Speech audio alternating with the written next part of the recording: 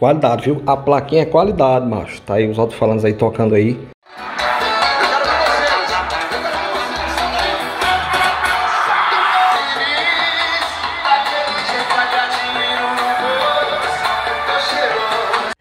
E aí galera, tudo bem com vocês? Estamos aqui para mais um vídeo e hoje vamos ensinar para vocês como liga uma placa MP3, né? Comprei essa placa aqui na AliExpress, né? Foi mais ou menos 27 reais, mais ou menos por aí, né? No Mercado Livre é um pouco mais caro. Resumindo, você encontra essa placa aqui, o máximo 40 reais, né? Essa aqui não vem com amplificador, viu gente? Por isso que vamos adicionar um amplificador aqui da Stetson, né? De 400 RMS, 4 canais, mas só vamos usar 2. Então essa placa aqui dá certo. Vamos fazer toda a ligação desses dois rapazes aqui, Huracan, para mostrar para vocês o som, passo a passo. Se você está interessado nesse conteúdo de som automotivo, se inscreva no canal e aperte no sininho e também siga a gente no Instagram, que é muito importante. Eu pedi para vocês aqui. Então vamos lá. Essa aqui é a placa MP3, né? Vou deixar aqui no link da descrição se você quiser comprar. E vamos lá ensinar para vocês passo a passo como faz a ligação. E ela está aqui já tirada da embalagem. Ela, eu pensei que era menor, né? Ela é um pouco grande, né? Aí meu dedo aí. Então ela vem com positivo e negativo, né? Que é os dois fios. Essa aqui veio com 4 fios, né? Que você bota o cabo RCA. Bota um cabo aqui RCA e bota, ou no caso eu vou pegar o cabo RCA ali para mostrar para vocês. É uma das coisas que você tem. Meu Deus do céu. Uma das coisas que você tem que ter é um cabo RCA, né? Esse aqui é de DVD, né? Você pode encontrar, você pode botar cabo blindado também. Mas eu tinha esse aqui de DVD, dá certo, né? Então ele tem 2 fios aqui, né? Uma ponta e tem uns 2 aqui que dá certo com essa ligação aqui. Primeiramente vamos começar por o módulo aqui, fazer a ligação dele. Eu selecionei esses 3 fios aqui de cores diferentes, né? Para deixar bem claro para vocês sobre a ligação. Aqui na sua placa MP3, você pode usar um tic-tac para ligar tudo, viu gente? É um tic-tac aqui. Por exemplo, o fio que vem da fonte, você botar um tic-tac, o positivo, certo? Você vê qual é o positivo aqui da plaquinha, né? Tem um GND, geralmente tem positivo e negativo. Esse aqui eu tenho que ver aqui, ó. No caso, o vermelho, o fio vermelho aqui que vem com a ponta vermelha, é o que eu vou ligar no positivo aqui. Vou ligar no fio vermelho aqui, ó, para acionar também a placa MP3. E esse fio negativo, eu vou ligar nesse verde aqui. Não, vou ligar nesse amarelo aqui. As cores aqui é só para definir para vocês mesmo, viu? Positivo e negativo. Positivo e o negativo vou ligar aqui da placa diretamente no módulo, que esses fios aqui vão para a fonte, viu gente? Outra coisa que temos que acionar nesse módulo é o remote. Então você tem que puxar uma perna aqui do remote para o positivo para acionar o módulo, viu gente? Eu vou botar aqui um tic-tac, vamos usar ele aqui. No positivo aqui você liga o tic-tac, né? E você vai adicionar no fio positivo, no positivo aqui do módulo, né? Aqui no fio positivo do módulo. Pronto, está feita a ligação no positivo. E o fio negativo vai para cá. Pronto, está ligado o fio positivo e negativo. Agora do positivo vamos ligar o remote, né? Que é o tic-tac aqui da chavinha. Vou botar aqui no remote para eu poder ligar o módulo. Aí a ligação, e daqui o positivo e o negativo, né? Negativo aqui o amarelo e o positivo o vermelho. Aí você liga na fonte. Essa fonte, gente, pode ser uma bateria também, viu gente? Aqui o positivo não está ligado, viu gente? Faça a ligação com tudo desligado, é muito importante isso. Está aqui o positivo e está aqui o negativo, vou ligar aqui. Está aí ligado a parte de alimentação. Agora vamos ligar os cabos RCA para ligar no módulo, viu gente? Está aqui as pernas do cabo aqui. Vamos separar isso aqui também. Tem que separar esses fios aqui para ficar desse jeito aqui. E essa ligação aqui, você vai ligar essas partes aqui, ó. Fio branco nesse da ponta. Tá meio complicado de entender, mas essa perna aqui você puxa para cá, ó. Meio complicado aqui. Eu vou passar a fita aqui para não dar mau contato, viu gente? Bote fita. Ou você solda o fio, é muito importante. É até melhor você soldar o fio. Vou ligar o outro aqui também. Vou isolar esse fio para não juntar com o outro. Pronto, liguei os fios aqui, né? Tem 4 fios, liguei certo, que dá certo aqui com os 4 fios daqui. Desculpa aí a fita aqui, é só para mostrar para vocês a ligação. A parte RCA já tá ligada aqui também. Aconselho vocês usar nesse módulo, gente, um cabo Y, 2 cabos Y, né? Para você aproveitar 100% desse módulo aqui. Para quem não sabe, o cabo Y é esse fio aqui, ó, gente. Cabo Y é isso. 2 machos e uma fêmea ligada, interligada aqui, ó.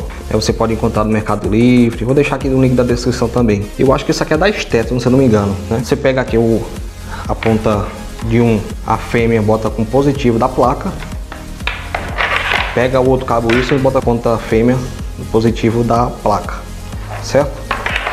Fica desse jeito aqui. E aqui você fazer a ligação certa para aproveitar 100%, você liga um dos cabos vermelhos aqui, ó, certo? Um deles, fio aqui você liga em um, certo?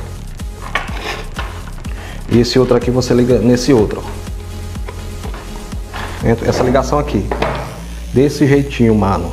Agora vamos ligar os alto-falantes. Esse módulo aqui manda 400.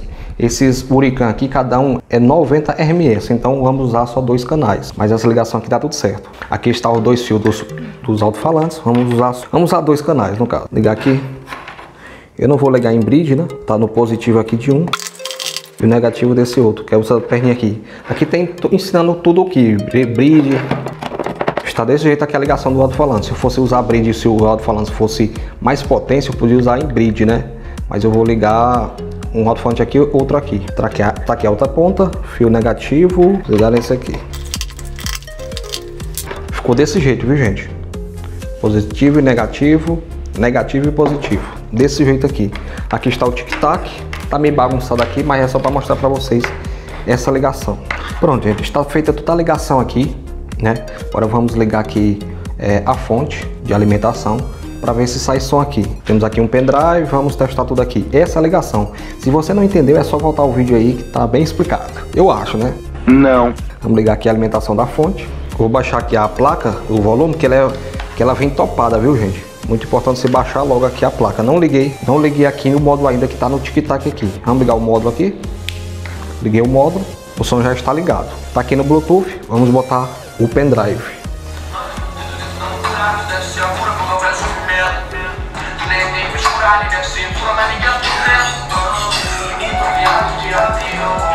Dei pausa aqui para mostrar. Meu Deus do céu, caiu uma coisa, caiu outra, filha da puta. Bem, gente, está tudo ligado aqui, né? Você pode ver como tá tudo funcionando, certo? Eu baixei mais a placa aqui e vamos dar um play aqui. Tá saindo estéreo, viu, gente? O som é massa demais. Eu liguei aqui pra ver no começo aqui, tá saindo massa demais. Vamos dar uma olhada aqui no som.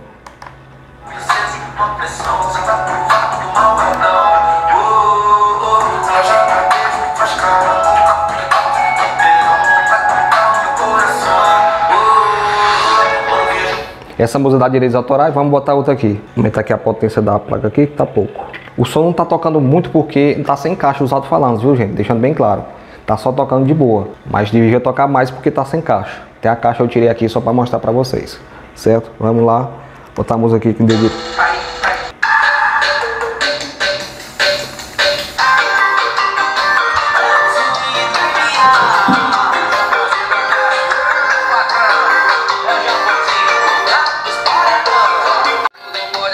Qualidade, viu? A plaquinha é qualidade, macho. Tá aí os alto-falantes aí tocando aí. Não tá tocando muito porque tá sem a caixa. Mas tá aí toda a ligação, positivo e negativo, que eu mostrei pra vocês. Desse vídeo aqui que se liga. Rapaz, tá saindo um estéreo aqui massa, lindo demais. Louco, louco, louco. Agora vamos dar aumento aqui pra ver o som pra vocês.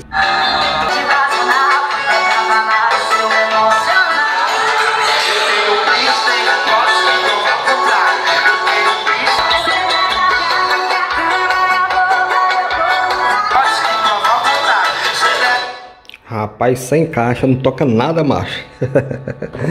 Mas tá aí toda a ligação aí pra vocês. Uma fonte aqui de 20 amperes. Liguei um módulo aqui da extensão com plaquinha.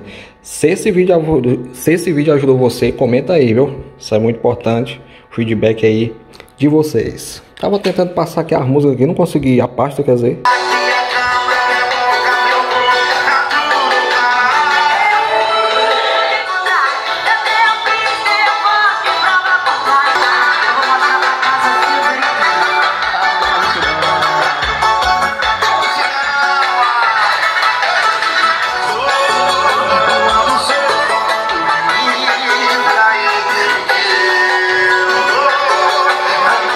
Toda bebida que eu bebo tem saudade sua. Se eu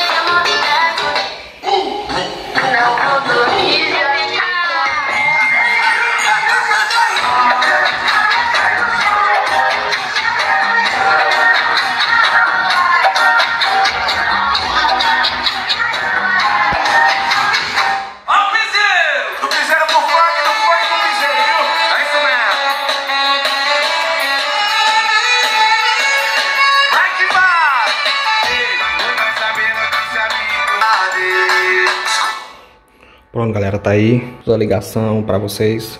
E só de ligar aqui, eu esqueci de ligar o remote também na placa, né? Aí só tá desligando o módulo, ó. Fica ligado aqui a placa. Mas é só desligar aqui a fonte aqui e desliga tudo, certo? Quem gostou do vídeo, se inscreva no canal aí. Muito obrigado a todos, que Deus abençoe a cada um, papai.